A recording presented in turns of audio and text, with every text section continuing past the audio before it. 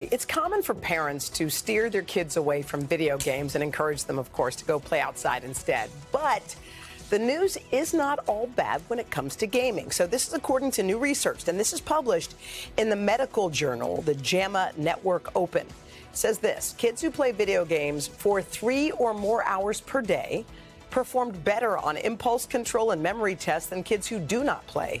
Now, previous research has linked video games with depression and aggressive behavior, but the latest study found that there were no significant differences in behavior. Got a lot of young kids right now listening to the Today Show, getting ready to go to school, who are saying right now, Mom, see, Mom, Dad, I told you. I told you.